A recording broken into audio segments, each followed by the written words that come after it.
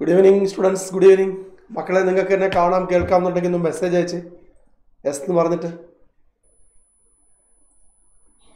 Okay, അപ്പോൾ നമ്മൾ ഇന്ന് പഠിക്കാൻ പോകുന്നത് വളരെ സിമ്പിളായ ഒരു ചാപ്റ്ററാണ്. ഓക്കെ, ആ ചാപ്റ്ററിൻ്റെ പേര് സെൽ സ്ട്രക്ചർ എന്നാണ്. സെൽ സ്ട്രക്ചർ ആൻഡ് ഫങ്ഷൻ എന്ന് പറഞ്ഞിട്ട് നിങ്ങളുടെ CBSE ബുക്കിലുള്ള ഒരു ചാപ്റ്ററാണ് നമ്മൾ ഇന്ന് എടുക്കാൻ പോകുന്നത്. Cell structure and function. നിങ്ങൾ ആദ്യമായിട്ടാണോ സെല്ല് പഠിക്കുന്നത്? അതോ ഇതിനു മുമ്പ് കേട്ടിട്ടുണ്ടോ? സെൽ എന്നുള്ള സംഭവം നിങ്ങൾ കേട്ടിട്ടുണ്ടോ ഇതിനു മുമ്പ്? ഒന്ന് മെസ്സേജ് ഇടണോ. സെൽ എന്താണെന്നൊക്കെ നേരത്തെ കേട്ടിട്ടുണ്ടോ? ഇല്ല, ഉണ്ട്. ഓക്കെ, എനിവേ കുഴപ്പമില്ല, ഞാൻ എന്താന്ന് പറഞ്ഞുതരാം. നമ്മളിപ്പോൾ ഒരു ബിൽഡിങ് പണിയുന്നു. ഈ ബിൽഡിങ് പണിയുമ്പോൾ അതിൻ്റെ ഏറ്റവും ചെറിയ യൂണിറ്റ് ഒരു കട്ടയായിരിക്കും, ഒരു ബ്രിക്ക് ആയിരിക്കും. എന്ന് വെച്ചാൽ നമ്മളൊരു കെട്ടിടം പണിയുമ്പോൾ ഒരു ബ്രിക്ക് വെച്ചു, സിമെൻറ്റ് വെച്ചു, വീണ്ടും ഒരു ബ്രിക്ക് വെച്ചു, സിമെൻറ്റ് വെച്ചു, ഇങ്ങനെ കട്ടകൾ അടുക്കിയാണ് നിങ്ങൾ ഒരു കെട്ടിടം ഉണ്ടാക്കുക. എന്ന് പറയുന്ന പോലെ നിങ്ങളുടെ ബോഡി അല്ലെങ്കിൽ നമ്മുടെ ബോഡി ഉണ്ടാക്കിയിരിക്കുന്ന ഏറ്റവും ചെറിയ unit, one unit, that is called A cell.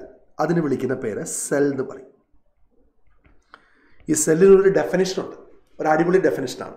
Cell is A structural and functional basic unit of life. നമ്മുടെ ജീവൻ്റെ ഏറ്റവും ചെറിയ യൂണിറ്റ്, ഒരു ലൈഫിൻ്റെ structural and functional basic unit of life, that is cell. അപ്പോൾ സെല്ലിനെ കുറിച്ചൊന്ന് ചോദിച്ചു കഴിഞ്ഞാൽ ഇങ്ങനെ പറഞ്ഞു കൊടുക്കണം: is a basic unit of life, അല്ലെങ്കിൽ പറയണം structural and functional basic unit of body or life.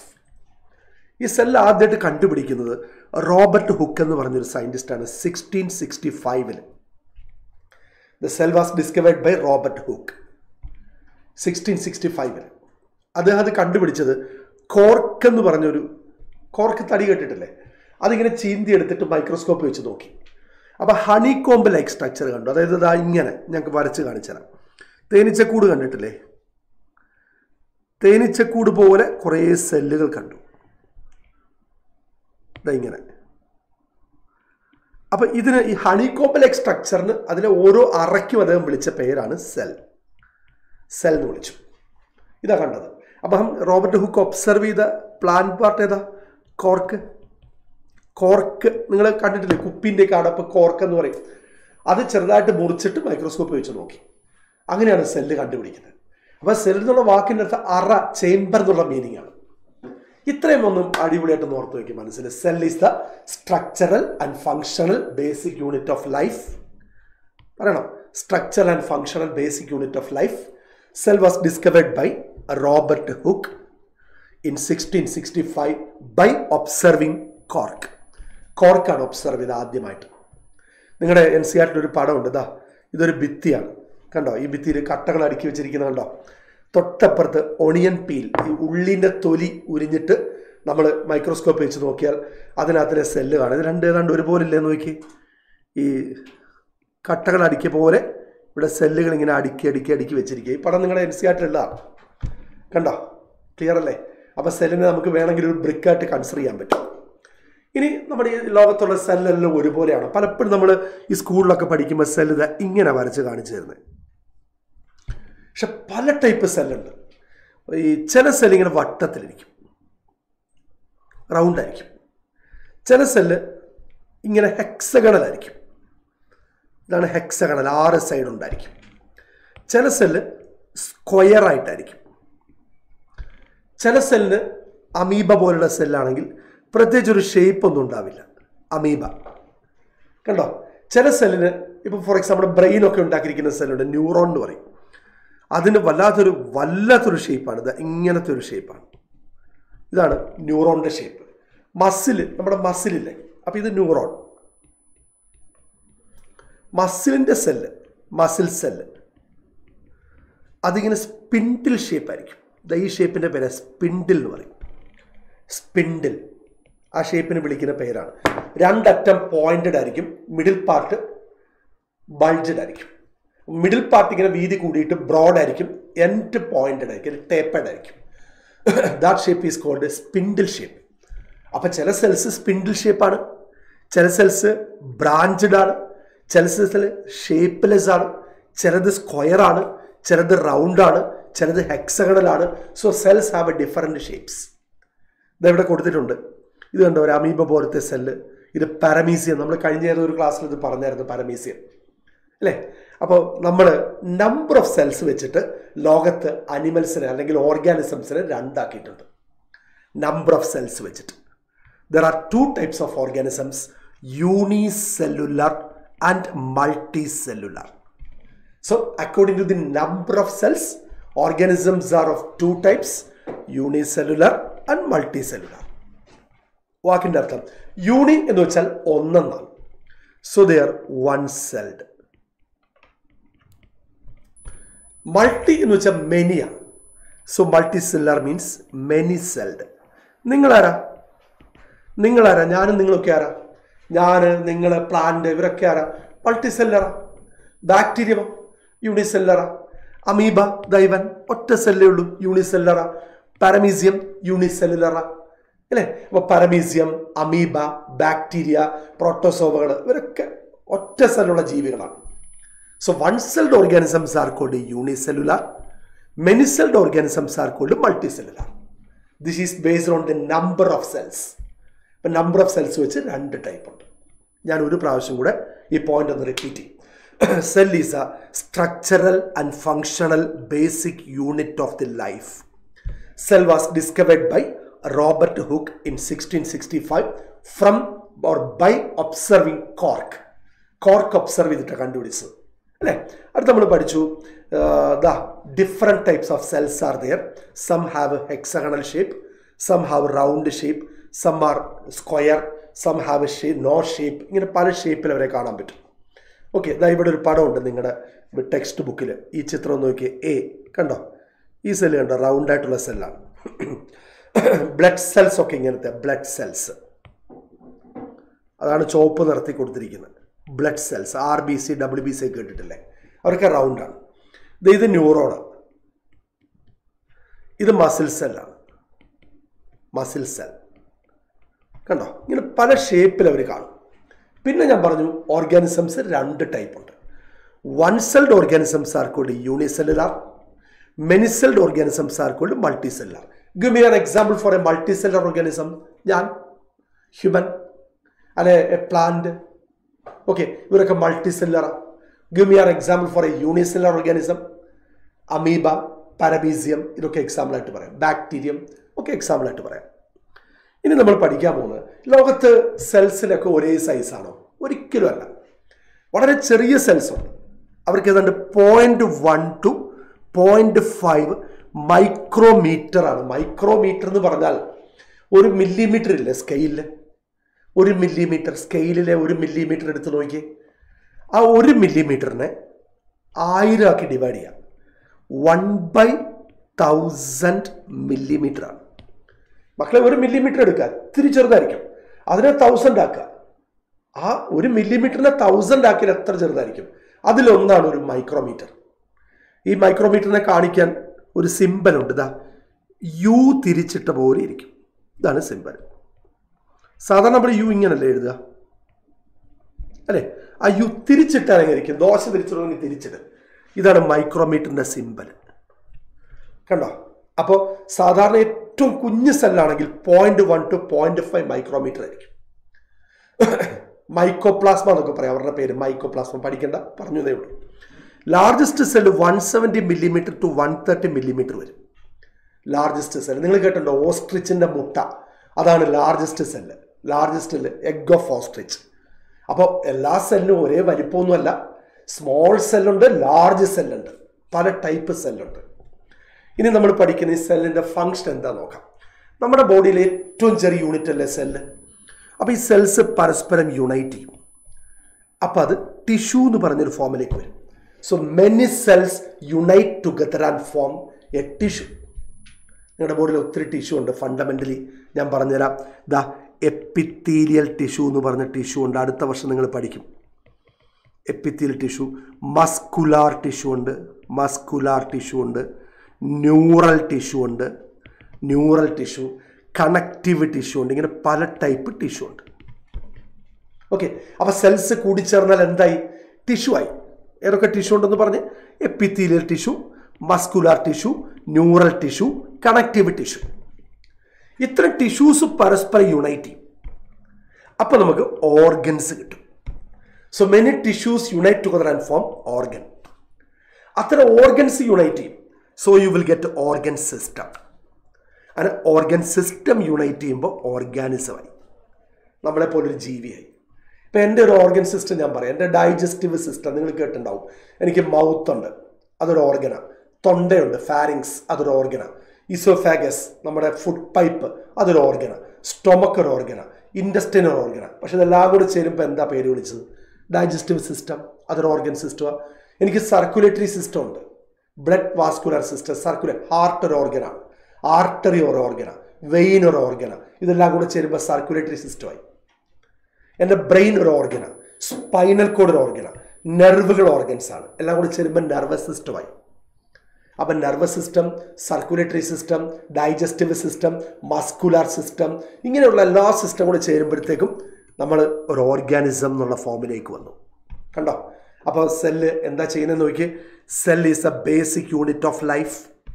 Many cells unite together and form tissue. There are 4 fundamental tissue: epithelial tissue, muscular tissue, neural tissue, connective tissue. Tissues further unite together and form organs. Organs further united and form organ systems. Organ systems unite together and form organism. കണ്ടോ? ഇങ്ങനെയായിരിക്കും നമ്മുടെ ബോഡിയിൽ cell ഒരു ഓർഗാനിസമായിട്ട് മാറുക.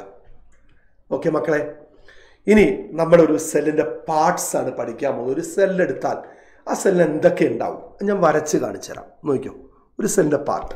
ഞാൻ ഒരു cell വരയ്ക്കാൻ പോവാണ്. ഞാൻ വരയ്ക്കുന്ന സെല്ല് ഏതാണെന്ന് ഞാൻ പറഞ്ഞുതരാം, വെയിറ്റ് ചെയ്യാം. ഇതാ നോക്ക്, ഒരു സെല്ല് ഞാൻ വരയ്ക്കാം.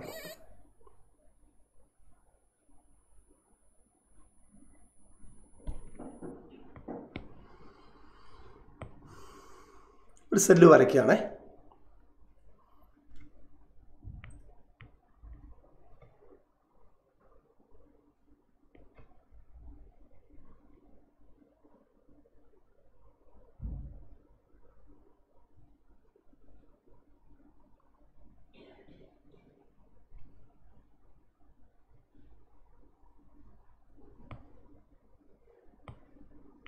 നോക്കിയോ,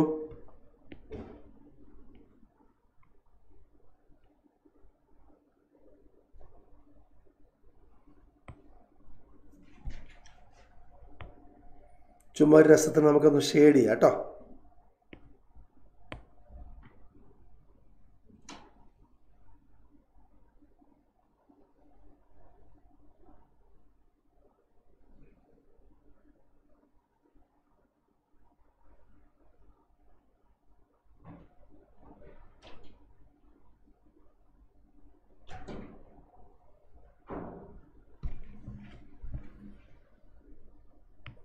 ചുമ്മാ വരച്ച വെറുതെ രസത്തിന് കാണാൻ വേണ്ടിയിട്ട് ഒരു സെല്ലിന് വരച്ചുകൊണ്ടിരിക്കുകയാണ് കേട്ടോ.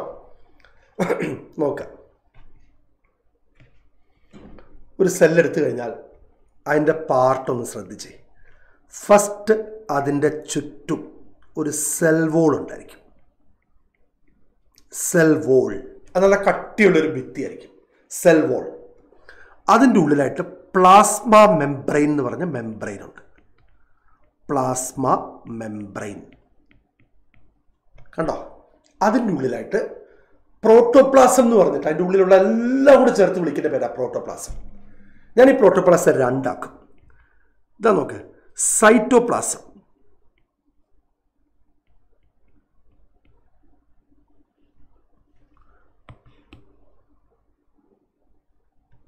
സൈറ്റോപ്ലാസം,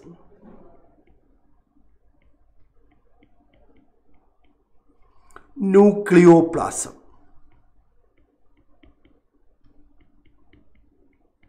കണ്ടോ? ഈ ന്യൂക്ലിയസിനകത്തുള്ള സബ്സ്റ്റൻസിൻ്റെ പേര് ന്യൂക്ലിയോപ്ലാസം. ന്യൂക്ലിയസിന് വെളിയിലുള്ള സബ്സ്റ്റൻസിൻ്റെ പേര് സൈറ്റോപ്ലാസം.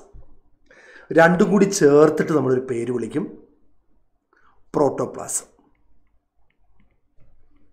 പ്രോട്ടോപ്ലാസം കണ്ടോ? So what are the parts of A cell എന്ന് ചോദിച്ചാൽ ഈസി ആയിട്ട് പറയാൻ പറ്റും. ഇതാ നോക്ക്, the cell has A cell wall, inside the cell wall plasma membrane. Inside the plasma membrane, the total substance is called protoplasm. It can be divided into two, nucleoplasm and cytoplasm. അപ്പോൾ ഈ plasma membrane അകത്തുള്ള എല്ലാം കൂടി വിളിച്ച പേരാണ് protoplasm. അതിനെ രണ്ടാക്കി, nucleoplasm and cytoplasm. ഇനി നമ്മൾ സൈറ്റോപ്ലാസം എടുത്തു കഴിഞ്ഞാൽ അതിൽ ഒരുപാട് സംഗതികളൊക്കെ ഉണ്ട്. ഞാൻ അവരെ ഇത് കാണിച്ചു തരാം. നിങ്ങൾ ചിലപ്പോൾ കണ്ടിട്ട് ചക്കക്കുരു പോലും സാധനം ഇങ്ങനെ കിടക്കുന്നതാണ്. ദാ ഇങ്ങനൊരു സംഗതി കിടക്കുന്നതാണ്. ഇവൻ്റെ പേര് മൈറ്റോകോൺട്രിയ. ചിലപ്പോൾ കേട്ടിട്ടുണ്ടാവും, ചിലപ്പോൾ കേട്ടിട്ടുണ്ടാവില്ല. കേട്ടാലും ശരി, കേട്ടില്ലെങ്കിലും ശരി, ഒന്നുകൂടെ പഠിക്കണം. മൈറ്റോകോൺട്രിയ. അതേപോലെ ഇങ്ങനെ റൗണ്ട് റൗണ്ട് റൗണ്ട് ചില സ്ട്രക്ചേഴ്സ് കാണാം. ഒമാരെ വിളിക്കും റൈബോസോംസ്. റൈബോസോംസ് നെറ്റ്വർക്ക് പോലെ, വല പോലെ ഒരു സ്ട്രക്ചർ കാണാം. വല പോലെ കുറേ സ്ട്രക്ചേഴ്സ് കാണാം. They are called endoplasmic reticulum. Endoplasmic reticulum എന്ന് വിളിക്കും. റെട്ടിക്കുലം എന്ന് പറഞ്ഞാൽ വല. എൻഡോപ്ലാസ്മിക് റെട്ടിക്കുലം നമുക്ക് ചുരുക്കി ER എന്ന് വിളിക്കാം. ER. പിന്നെ ഇങ്ങനെ വലിയ സ്പേസ് കാണാം, വലിയ സ്പേസ്. ഇവരെ വാക്യൂൾ എന്ന് വിളിക്കും. വാക്യൂൾ. അതുപോലെ ഞാൻ വേറെ ഒന്ന് രണ്ട് പേര് എഴുതാം. ഗോൾഗി ബോഡി, ഇങ്ങനൊരു സാധനമുണ്ട്. Golgi body. ലൈസോസോം, ഇങ്ങനൊരു സാധനമുണ്ട്. ഇവന്മാരെല്ലാവരും കൂടി ചേർത്ത് വിളിക്കുന്ന പേരാണ് ഓർഗനല്ലസ് എന്ന് വിളിക്കും. സെൽ ഓർഗനല്ലസ്. അപ്പം സെൽ ഓർഗനല്ലസ് കിടക്കുന്ന എവിടെയാണെന്ന് ചോദിച്ചാൽ ഈ സൈറ്റോപ്ലാസ്റ്റിലായിരിക്കും. അപ്പം സൈറ്റോപ്ലാസ്റ്റിൽ കിടക്കുന്ന സ്ട്രക്ചേഴ്സിനെല്ലാം കൂടെ വിളിച്ച പേരാ cell ഓർഗനല്ലസ്. Give me some examples for cell organelles. Mitochondria, Golgi body, endoplasmic reticulum, ribosome, lysosome. ഇവരൊക്കെ വിളിക്കുന്ന പേരാണ് ഓർഗനല്ലസ്. അപ്പോൾ ഒരു സെല്ലിൻ്റെ ഉള്ളിൽ അല്ല ഒരു സെല്ലിന് എന്തൊക്കെയുണ്ടെന്ന് ചോദിച്ചാൽ, cell is protected by cell wall. Just inside the cell wall, ഈ cell വോളിൻ്റെ ഉള്ളിലായിട്ട് there is A plasma membrane. Inside the plasma membrane, the total substance is called protoplasm. അതിനകത്തുള്ള എല്ലാം കൂടെ ചേർത്ത് വിളിച്ച പേരാ പ്രോട്ടോപ്ലാസം. പ്രോട്ടോപ്ലാസം രണ്ടാക്കി. Cytoplasm it is outside the nucleus, and nucleoplasm it is inside the nucleus. അപ്പം ന്യൂക്ലിയസിന് ഉള്ളിലുള്ളത് nucleoplasm. അത് നടുക്ക് ചുവപ്പ് വട്ടം കണ്ടോ, അതാ ന്യൂക്ലിയസ്. അതാണ് സെല്ലിൻ്റെ സെൻറ്റർ എന്ന് പറയുന്നത്. അതിനകത്തുള്ള പ്ലാസമാണ് ന്യൂക്ലിയോപ്ലാസം, അതിൻ്റെ പുറത്തുള്ള പ്ലാസമാണ് സൈറ്റോപ്ലാസം. രണ്ടും കൂടി ചേർത്ത് വിളിക്കും പ്രോട്ടോപ്ലാസം. എന്നിട്ട് പറഞ്ഞു സൈറ്റോപ്ലാസിൽ എന്തൊക്കെയുണ്ട്? ഓർഗനല്ലസ് ഉണ്ട്. സം ഓഫ് ദി ഓർഗനല്ലസ് ഒന്ന് പറഞ്ഞ്. Vacuole, ribosome, mitochondria, Golgi body, lysosome, endoplasmic reticulum, etcetera etcetera etcetera etcetera etcetera. ഇവന്മാരെല്ലാവരെയും കൂടെ വിളിക്കുന്ന പേര് ഓർഗനല്ലസ്. അപ്പം മറക്കരുത്, A cell has parts like cell wall, cytoplasm, nucleoplasm or nucleus, cell ഓർഗനല്ലസ്. ഇത്രയുണ്ട് ഒരു സെല്ലിൻ്റെ പാർട്സ്. ആ പാർട്സ് ഒന്ന് നോക്കിക്കേ. കണ്ടോ, ഇത് ബേസിക് പാർട്ടാണ്. നന്നായി പഠിക്കണം. ബേസിക് സ്ട്രക്ചറാണ്. കണ്ടോ, ഞാൻ വരച്ച പടം ഇഷ്ടപ്പെട്ടോ? എളുപ്പം പഠിക്കാൻ വേണ്ടിയിട്ടാണ് ഞാൻ ഒരു ചിത്രമൊക്കെ വരച്ച് വെച്ചത്. ഓക്കെ, അപ്പോൾ ഇതുവരെ പഠിച്ച കാര്യങ്ങൾ എന്നോട് അടിപൊളിയായിട്ടൊന്ന് പറഞ്ഞേ. What is A cell? Cell is A structural and functional basic unit of life. It was discovered by Robert hook in 1665 by observing cork. Cork കണ്ടിട്ടാണ് ആദ്യമായിട്ട് ഇത് കണ്ടുപിടിക്കുന്നത്. Cell has different shapes. Some of the cells are round, some cells are square shaped, some cells are hexagonal, some cells have A no shape, some R spindle shape, ഇങ്ങനെ pointed ആയിരിക്കും, some cells have A vigorous shape, neuron, ഇതൊക്കെ ആയിരിക്കും. ഇനി organisms are two types. One celled organisms are called unicellular, amoeba, paramecium, bacteria, etcetera. Many celled organisms are called multicellular, human body, plant body, etc. പിന്നെ പറഞ്ഞു ഒരു സെല്ലിൻ്റെ വലിപ്പം. The smallest cell has 0.1 to 0.5 micrometer. Largest cell has 170 millimeter to 130 millimeter. അത്രയും വലിപ്പം വരും. എന്നിട്ട് പറഞ്ഞു cells unite together and form tissues. They have 4 fundamental tissue: epithelial tissue, muscular tissue, neural tissue, connective tissue. ഇത് അടുത്ത വർഷം പഠിക്കും ഡീറ്റെയിൽ ആയിട്ട്. Tissues unite together and form organs. Organs unite together and form organ systems. Organ systems unite together and form organism. ഇനി ഒരു സെല്ലിന്റെ structure പറഞ്ഞു. What are the parts of a cell എന്ന് ചോദിച്ചാൽ the outermost protective covering is cell wall. Just inside the cell wall, plasma membrane. Inside the plasma membrane, total substance is called protoplasm. അതിനെ രണ്ടാക്കി cytoplasm, ന്യൂക്ലിയസിന് വെളിയിലുള്ളതെല്ലാം കൂടി, nucleoplasm, ന്യൂക്ലിയസിന് അകത്തുള്ളത്. സൈറ്റോപ്ലാസിൽ എന്തുണ്ട്? ഓർഗനല്ലസ് ഉണ്ട്. Mitochondria, ribosome, lysosome, Golgi body, endoplasmic reticulum, etcetera etcetera etcetera. These are called ഓർഗനല്ലസ്. ഈ ഓരോ ഓർഗനിലും ഓരോ ജോലിയൊക്കെ ഉണ്ട് കേട്ടോ. നമുക്ക് ആദ്യമായിട്ട് ന്യൂക്ലിയസ് പഠിക്കാം. ഒരു സെല്ലിൻ്റെ ന്യൂക്ലിയസ് നിങ്ങളുടെ പാഠപുസ്തകത്തിലെ ഒരു ന്യൂക്ലിയസിൻ്റെ പടമായത്. ന്യൂക്ലിയസ് ഓൾമോസ്റ്റ് റൗണ്ട് ആയിരിക്കും. ഈ ന്യൂക്ലിയസിൻ്റെ ചുറ്റും 2 മെമ്പറൈൻ ഉണ്ട്. ഞാൻ വരച്ച് കാണിച്ചു തരാം. നോക്കി, ന്യൂക്ലിയസ് വരയ്ക്കുമ്പോൾ ഇങ്ങനെ വരയ്ക്കും.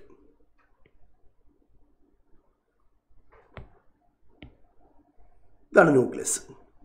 അതിന് ചുറ്റും 2 മെമ്പറൈൻ ഉണ്ട്.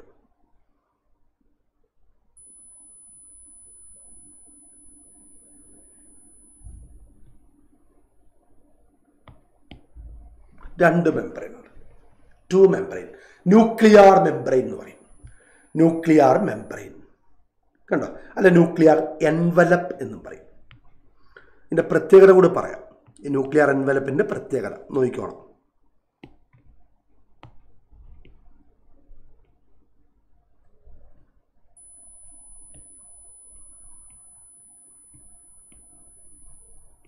അതിൽ ഇടയ്ക്കിടയ്ക്ക് ഇങ്ങനെ ദ്വാരങ്ങളുണ്ട്. മക്കൾ ശ്രദ്ധിച്ച് കാണാൻ പറ്റും. നോക്കൂ,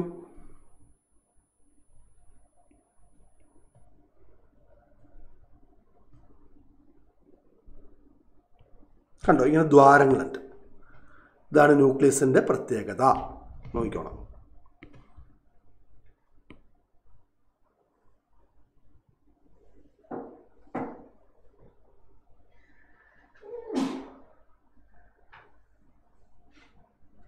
ഓക്കെ, നമ്മൾ ഈ ന്യൂക്ലിയസ് നോക്കിയാൽ ന്യൂക്ലിയസിന് ചുറ്റും എൻവലപ്പ് ഉണ്ടെന്ന് പറഞ്ഞില്ലേ? ഇതാ ന്യൂക്ലിയർ മെമ്പറൈൻ. 2 എൻവലപ്പ് ഉണ്ട്. Nuclear envelope. എൻവലപ്പ് എന്നുള്ള വാക്കിൻ്റെ അർത്ഥം കവറിങ് എന്നാണ്. അതിലിടയ്ക്കിടയ്ക്ക് ദ്വാരമുണ്ട്. ഇതാ ഈ ദ്വാരത്തിൻ്റെ പേര് ന്യൂക്ലിയർ പോർ എന്ന് പറയും. ന്യൂക്ലിയർ പോർ. ഇനി ഇതിൻ്റെ ഉള്ളിൽ നോക്കിയാൽ ഡാർക്കായ ഒരു ബോഡി കാണാൻ പറ്റും. ഡാർക്ക് ബോഡി, ഒരു ഡാർക്ക് സ്പോട്ട് പോലെ സ്ട്രക്ചർ കാണാൻ പറ്റും. ഇതിൻ്റെ പേര് ന്യൂക്ലിയോലസ് എന്ന് വിളിക്കും. ന്യൂക്ലിയോലസ് എൻ്റെ പേരാ. പിന്നെ നമ്മൾ നോക്കുമ്പോൾ കുറേ ത്രെഡ് പോലെ കുറേ സ്ട്രക്ചേഴ്സ് കാണാം. ഇങ്ങനെ ഇതാ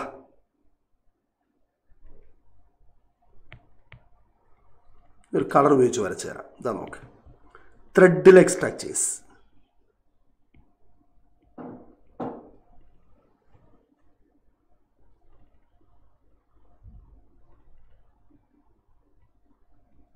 ഇങ്ങനെയുള്ള സ്ട്രക്ചേഴ്സാണ്. They are called chromatin reticulum അല്ലെ chromatin threads എന്ന് വിളിക്കും. chromatin threads. ഇതാ ഇവിടെ കൊടുത്തിട്ടുണ്ട്. ഈ ചിത്രത്തിൽ നോക്ക്, chromatin threads എന്ന് വിളിക്കും. ഈ chromatin threads ചെറുതായിട്ട് ഒന്ന് തടിച്ചു വരുന്നൊരു സമയം ഉണ്ടാവും ചില സമയത്ത് സെല്ലിനകത്ത്. അത് chromatin threadന് ചെറിയൊരു മാറ്റം വരും. ആ മാറ്റം വരുന്ന സമയത്ത് അതിനെ വിളിക്കുന്ന പേര് ക്രോമസോം എന്ന് വിളിക്കും. ക്രോമസോം. അതെപ്പോഴാണ് മാറ്റം വരിക എന്നുള്ളത് നിങ്ങൾ പിന്നീട് വലിയ ക്ലാസ്സിൽ പഠിക്കും. ക്രോമസോം. അപ്പോൾ ഈ ക്രോമസോം എന്ന് പറഞ്ഞാൽ ക്രോമാറ്റിൻ ത്രെഡ് തന്നെയാണ്. ക്രോമാറ്റിൻ ത്രെഡ് തന്നെയാണ് chromosome.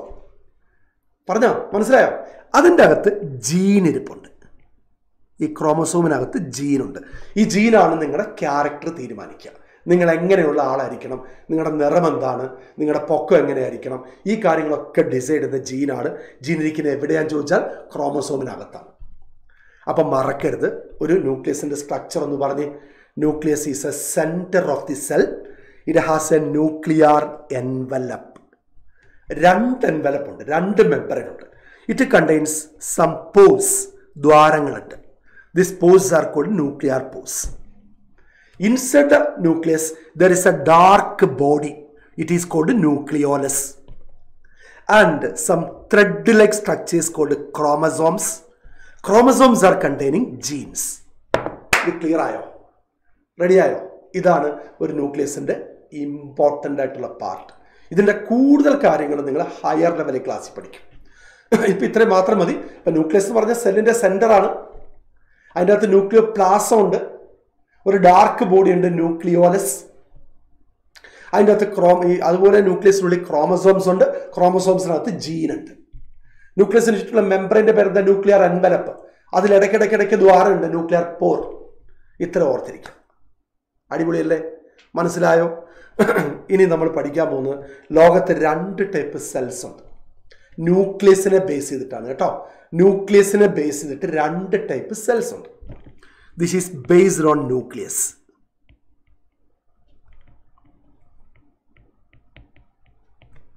ആരൊക്കെയാണെന്നറിയോ?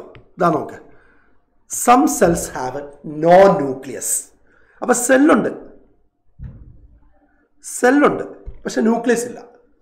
Some cells have there is A nucleus. ഒരു ന്യൂക്ലിയസ് ഉണ്ടായിരിക്കും. അപ്പം ന്യൂക്ലിയസ് ഇല്ലാത്ത സെൽസിൻ്റെ പേര് വിളിക്കും prokaryotic cell. Prokaryotic cell, they have A no nucleus. Nucleus ഉള്ള സെല്ലിനൊരു പേര് വിളിക്കും eukaryotic cell. Eukaryotic cell, it has A true nucleus. മക്കൾ പഠിച്ചു വെച്ചോ, യു എന്നുള്ള വാക്കിൻ്റെ അർത്ഥം ട്രൂ എന്നാണ്. അപ്പം കാരിയോ എന്ന് പറഞ്ഞാൽ ന്യൂക്ലിയസ് ആണ്. അപ്പം ട്രൂ ന്യൂക്ലിയസ് ഉള്ള സെല്ലാണ് യൂകാരിയോട്ടിക് സെൽ. ന്യൂക്ലിയസ് ഇല്ലാത്ത സെല്ലാണ് പ്രോകാരിയോട്ടിക് സെൽ. ലോകത്ത് പ്രോകാരിയോട്ടിക് സെല്ലിന് ഒരേ ഒരു എക്സാമ്പിളേ ഉള്ളൂ, ബാക്ടീരിയ. ബാക്കി എല്ലാ സെല്ലും പ്രോട്ടോസോവ, കേട്ടോ, protozoa, fungus, plant, alga, animals, ഇവരെല്ലാവരും യൂകാരിയോട്സ് ആണ്. അപ്പം ലോകത്ത് മെജോറിറ്റി ആരാന്ന് ചോദിച്ചാൽ യൂകാരിയോട്സ് ആണ്. നിങ്ങളൊക്കെ യൂകാരിയോട്സ് ആണ്. യൂകാരിയോട്ടിക് സെല്ലുള്ളവരെ വിളിക്കുന്ന പേരാ യൂകാരിയോട്സ്. പ്രൊകാരിയോട്ടിക് സെല്ലുള്ളവരെ വിളിക്കുന്ന പേരാ പ്രോകാരിയോട്സ്. അങ്ങനെ വിളിക്കും. അപ്പോൾ 2 ടൈപ്പ് ഉണ്ട്. ഞാൻ ഒന്നുകൂടി റിപ്പീറ്റ് ചെയ്യാം. Based on the nucleus, presence or absence of nucleus. Nucleus ഉണ്ടോ ഇല്ലയോ എന്നുള്ളതനുസരിച്ചിട്ട് there are 2 types of cells. Prokaryotic cell has no nucleus. Eukaryotic cell has a definite nucleus. For prokaryotic cell, example is bacteria. For eukaryotic cell, example is protozoa, plant cell, fungus cell, algal cell, animal cell, etc. etc. etc. ഇത് മനസ്സിലായോ? റെഡിയല്ലേ? അപ്പം ന്യൂക്ലിയസിൻ്റെ structure പഠിച്ചു. Nucleus ഉള്ള സെല്ലും ഇല്ലാത്ത സെല്ലും തമ്മിലുള്ള വ്യത്യാസം പറഞ്ഞു. ഇനി ഇതിൻ്റെ അവസാന ഭാഗത്ത് നമ്മൾ പഠിക്കുന്നത് ഒരു പ്ലാന്റ് സെല്ലിൻ്റെ, അനിമൽ സെല്ലിൻ്റെ സ്ട്രക്ചറാണ്. ഇതൊരു പ്ലാന്റ് സെല്ലിൻ്റെ പടം വരച്ചു വെച്ചിട്ടുണ്ട്. പ്ലാന്റ് സെല്ലിൻ്റെ ഏറ്റവും വലിയ പ്രത്യേകത അതിൻ്റെ ചുറ്റും ഒരു സെൽ വോളുണ്ട്. ഇത് അനിമൽ സെല്ലിനില്ല. കണ്ടോ? A cell wall. അതുകൊണ്ട് അത് പച്ച നിറത്തി കൊടുത്തിരിക്കുന്നത്. It is absent in animal cell. അതിന് സെൽ വോൾ ഇല്ല. ഓക്കെ, ഈ സെൽ വോൾ ഉണ്ടാക്കിയിരിക്കുന്ന മിക്കവാറും സെല്ലുലോസ് പറഞ്ഞ സാധനം കൊണ്ട് കേട്ടോ. സെല്ലുലോസ്. ഇതുകൊണ്ടാണ് സെൽ വോൾ ഉണ്ടാക്കുന്നത്. കട്ടിയുള്ള ഒരു ഭിത്തിയാണ് സെൽ വോൾ. നമ്മുടെ വീടിന് ചുറ്റും മതിൽ കെട്ടുന്ന പോലെ. അതിൻ്റെ ഉള്ളിലായിട്ട് ആൾക്ക് പ്ലാസ്മ മെംബ്രെയിൻ ഉണ്ട്. അതാണ് സെൽ മെംബ്രെയിൻ. പ്ലാസ്മ മെംബ്രെയിൻ അല്ലെങ്കിൽ സെൽ മെംബ്രെയിൻ എന്ന് വിളിക്കും. ഇതാ ഈ കാണുന്നത്. അതിൻ്റെ ഉള്ളിലായിട്ട് പ്രോട്ടോപ്ലാസം ഉണ്ട്. പ്രോട്ടോപ്ലാസം ന്യൂക്ലിയസ് ഉണ്ട്. ഗോൾഗി അപ്പാരറ്റസ് ഉണ്ട്. പിന്നെ ഇതാ നോക്ക്, സ്മൂത്ത് എൻഡോപ്ലാസ്മിക് റെറ്റിക്കുലം എന്ന് വെച്ചാൽ എന്താണെന്നറിയോ? എൻഡോപ്ലാസ്മിക് റെറ്റിക്കുലം ഒരു വലയാണ്, ഇതിങ്ങനെ വല പോലെ ഇരിക്കും. ഇതിൽ റൈബോസോംസ് പറ്റിപ്പിടിച്ചിട്ടുണ്ടെങ്കിൽ അതിന് വിളിക്കുന്ന പേര് റഫ് എൻഡോപ്ലാസ്മിക് റെറ്റിക്കുലം. ഞാൻ എന്ന് എഴുതിക്കോട്ടെ. റൈബോസോംസ് ഇല്ല എങ്കിൽ, അതിൻ്റെ സർഫസിൽ റൈബോസോംസ് ഇല്ല എങ്കിൽ അതിനെ സ്മൂത്ത് എൻഡോപ്ലാസ്മിക് റെറ്റിക്കുലം എന്ന് വിളിക്കും. ഇത് രണ്ടും പ്ലാന്റ് സെല്ലിനകത്തുണ്ട്. റഫ് എൻഡോപ്ലാസ്മിക് റെറ്റിക്കുലം ഉണ്ട്, സ്മൂത്തും ഉണ്ട്, രണ്ടുമുണ്ട്. ന്യൂക്ലിയസിന് ചുറ്റുമാണ് അവരെ കാണുക. റൈബോസോംസ് അല്ലാതെ ഫ്രീ ആയിട്ട് കിടപ്പുണ്ടാവും. റൈബോസോംസ് പെറോക്സിസോം എന്ന് പറഞ്ഞൊരു ഓർഗനിലുണ്ടാവും. പെറോക്സിസോം അതൊക്കെ നിങ്ങൾ ഹയർ ലെവലിൽ പഠിക്കും. ക്ലോറോപ്ലാസ്റ്റ് എന്ന് പറഞ്ഞൊരു ഓർഗനിലുണ്ടാവും. അതാണ് ഈ ആഹാരം പാകം ചെയ്യുന്നത്. ഓട്ടോട്രോഫ് എന്ന് പഠിച്ചിട്ടില്ലേ നമ്മൾ? വലിയൊരു വാക്യൂൾ ഉണ്ടാവും. ഈ വാക്യൂൾ വലുതായതുകൊണ്ട് അത് സെൻട്രലായിരിക്കുന്നത്. ന്യൂക്ലിയസ് ഒരു സൈഡിലായിരിക്കും. ന്യൂക്ലിയസ് ഒരു സൈഡിലേക്ക് തള്ളിയിരിക്കും. നമുക്ക് ന്യൂക്ലിയസ് ഒരു സൈഡിലേക്ക് മാറിയിരിക്കുക. കാരണം വാക്യൂൾ വലുതായതുകൊണ്ടാണ്. കണ്ടോ, മൈറ്റോകോൺട്രിയ ഉണ്ട്. മൈറ്റോകോൺട്രിയ അതൊക്കെ ഓർഗനൽസ് ആണ്. അപ്പോൾ ഒരു പ്ലാന്റ് സെല്ലിന്റെ പ്രത്യേകത പറ. It has A cell wall made up of cellulose and below cell wall there is plasma membrane and it contains rough endoplasmic reticulum, a nucleus at one side. Nucleus ഒരു സൈഡിലായിരിക്കും because of the presence of large vacuole. Okay, around the nucleus it has smooth endoplasmic reticulum. That means endoplasmic reticulum without ribosome. Rough endoplasmic reticulum, that is endoplasmic reticulum with attachment of ribosome. പിന്നെ അല്ലാതെ ribosomes free ആയിട്ട് കിടപ്പുണ്ടാവും. പെറോക്സിസോം എന്ന് പറഞ്ഞൊരു ഓർഗനിലുണ്ടാവും. Function ഇപ്പം പഠിക്കേണ്ട. Chloroplast ഉണ്ടായിരിക്കും, mitochondria ഉണ്ടായിരിക്കും, ഇതൊക്കെ ഉണ്ടായിരിക്കും. ഗോൾഗി അപ്പാർട്ടസ് ഉണ്ടായിരിക്കും, ഗോൾഗി വെസിക്കിൾ ഉണ്ടായിരിക്കും. ഇങ്ങനെയുള്ള ഓർഗനിലൊക്കെ ഉണ്ടായിരിക്കും ഒരു പ്ലാന്റ് സെല്ല്. പക്ഷെ നമ്മുടെ ഒരു അനിമൽ സെൽ എടുത്താൽ വ്യത്യാസമുണ്ട്. അനിമൽ സെല്ലിൻ്റെ ഏറ്റവും വലിയ പ്രത്യേകത no cell wall. Cell wall ഇല്ല, പക്ഷെ പ്ലാസ്മ മെംബ്രെയിൻ ഉണ്ട്, സെൽ മെംബ്രെയിൻ ഉണ്ട്. Cell membrane is present. മുമ്പേ പറഞ്ഞ പോലെ ബാക്കി ഓർഗനിലൊക്കെ ഉണ്ട്. ഇതാ നോക്ക്, it has nucleus at the centre because vacuole is small. Vacuole ചെറുതാണ്. ന്യൂക്ലിയസ് ഏകദേശം നടുവിലേക്ക് വരും. റഫ് എൻഡോപ്ലാസ്മിക് റെറ്റിക്കുലം ഉണ്ട്, സ്മൂത്ത് എൻഡോപ്ലാസ്മിക് റെറ്റിക്കുലം ഉണ്ട്. ഇതാ നോക്ക്, അതിൻ്റെ സർഫസിൽ റൈബോസോം പറ്റിയിരിപ്പുണ്ട് ഇതിൻ്റെ, കണ്ടോ? അതേപോലെ ഗോൾഗി അപ്പാർട്ടസ് ഉണ്ട്, റൈബോസോംസ് ഫ്രീ ആയിട്ടുണ്ട്. പിന്നെ നോക്ക്, ക്ലോറോപ്ലാസ്റ്റ് ഇല്ല, നോ ക്ലോറോപ്ലാസ്റ്റ് ഇല്ല. അപ്പോൾ no cell wall, no chloroplast, vacuole ചെറുതായിരിക്കും. ബാക്കിയെല്ലാം പഴയ പോലെ തന്നെ. So what are the major differences between a plant cell and animal cell? Plant cell has cell wall, a large vacuole and chloroplast, but animal cell has no cell wall, vacuole is small, chloroplast is absent. Clear alle? Ready alle? ഇത്ര ഓർത്തിരിക്കുക. Clear ആയോ? Ready? അപ്പോൾ ഒരു പ്രാവശ്യം കൂടെ നമുക്കൊന്ന് മൊത്തം chapter ഒന്ന് റിവൈൻഡ് ചെയ്താലോ? ഒന്ന് ആലോചിച്ച് നോക്കിയേ. Cell is A structural and functional or fundamental unit of the life. It was discovered by Robert hook in 1665 from the cork വുഡിൽ നിന്ന് കണ്ടുപിടിക്കുന്നത്. ഓക്കെ, സെല്ല് പല ഷേപ്പിൽ കാണും. എന്നിട്ട് ഞാൻ പറഞ്ഞു animals R of two types, organisms are of two types based on the number of cell. One-celled organisms are called unicellular. Many-celled organisms are called multicellular. പിന്നെ ഒരു സെല്ല്, ചെറിയ സെല്ലുണ്ട്, ലോകത്തിലെ ഏറ്റവും ചെറിയ സെല്ലിൻ്റെ സൈസ് 0.1 to 0.5 മൈക്രോമീറ്റർ ആണ്. വലിയ സെല്ലിൻ്റെ സൈസ് 170 millimeter into 130 millimeter ആണ്. അടുത്തത് cells കൂടിച്ചേരുമ്പോൾ ടിഷ്യൂസായി, tissues unite together and form organs ആയി, organs unite together and form organ systems ആയി, organ systems unite together and form organism ആയി. പിന്നെ ഒരു സെല്ലിൻ്റെ ഫണ്ടമെൻ്റൽ സ്ട്രക്ചർ, സെൽ വോൾ ഉണ്ട്, cell membrane or plasma membrane ഉണ്ട്, അതിൻ്റെ ഉള്ളിൽ പ്രോട്ടോപ്ലാസം ഉണ്ട്, അതിനെ രണ്ടാക്കി ന്യൂക്ലിയോപ്ലാസം ആൻഡ് സൈറ്റോപ്ലാസം, കൂടാതെ അനേകം ഓർഗനല്ലസ് ഉണ്ട്. പിന്നെ നമ്മൾ പഠിച്ചത് ഒരു ന്യൂക്ലിയസിൻ്റെ സ്ട്രക്ചറാണ്. Nucleus has double membrane called nuclear envelope. അതിൽ പോർസ് ഉണ്ട്, അതിൻ്റെ അകത്തൊരു ഡാർക്ക് ബോഡി ഉണ്ട്, ന്യൂക്ലിയോലസ്. ക്രോമസോംസ് ഉണ്ട്, അതിൻ്റെ അകത്ത് ജീൻസ് ഉണ്ട്. പിന്നെ 2 ടൈപ്പ് സെൽസ് ഉണ്ട്, ന്യൂക്ലിയസിൻ്റെ presence or absence. Nucleus absent ആണെങ്കിൽ പ്രൊക്യാരിയോട്ടിക് സെൽ, ന്യൂക്ലിയസ് പ്രസൻ്റ് ആണെങ്കിൽ യൂക്യാരിയോട്ടിക് സെൽ. പ്രൊക്യാരിയോട്ടിന് ബാക്ടീരിയ എക്സാമ്പിളാണ്. യൂക്യാരിയോട്ടിന് ഒരുപാട് organism, protozoa, plant cell, algal cell, fungus cell, animal cell, ഇതൊക്കെ എക്സാമ്പിളാണ്. പിന്നെ ഒരു പ്ലാന്റ് സെല്ലിൻ്റെ സ്ട്രക്ചർ പഠിച്ചു, അനിമൽ സെല്ലിൻ്റെ സ്ട്രക്ചർ പഠിച്ചു, ഡിഫറൻസ് പറഞ്ഞു. ഇത്രയാണ് ഈ ചാപ്റ്ററിൻ്റെ ഒരു കോറായിട്ടുള്ള പാർട്ട് എന്ന് പറയുന്നത്. ഇത് മനസ്സിലായെന്ന് വിചാരിക്കുന്നു. ഈ ചാപ്റ്റർ നന്നായിട്ട് പഠിച്ചോളൂ, കാരണം ഇതിൻ്റെ ഹയർ ലെവലാണ് ഇനി വരാൻ പോകുന്ന ക്ലാസ്സുകളിലൊക്കെ പഠിക്കുന്നത്. ബേസിക്കലി ഇത്രയേ ഉള്ളൂ, സിമ്പിൾ ചാപ്റ്ററാണ്. ഇനി ഒന്ന് വായിച്ചു നോക്ക് ചാപ്റ്റർ. ഓക്കെ, അപ്പോൾ നമുക്ക് നമ്മുടെ ക്ലാസ് ഇവിടെ അവസാനിപ്പിക്കാം. 40 മിനിറ്റ് എത്തി. നമ്മുടെ ഒരു പീരീഡാണ്, ആ ഒരു പീരീഡ് കഴിഞ്ഞു. എല്ലാവരും നന്നായിട്ട് ടെക്സ്റ്റ് ബുക്ക് വായിക്കണം, ഹാപ്പി ആയിട്ടിരിക്കണം. അപ്പോൾ ഒരു ഹാപ്പി ഗുഡ് നൈറ്റ് പറഞ്ഞുകൊണ്ട് ഞാൻ ഈ ക്ലാസ് അവസാനിപ്പിക്കുകയാണ്.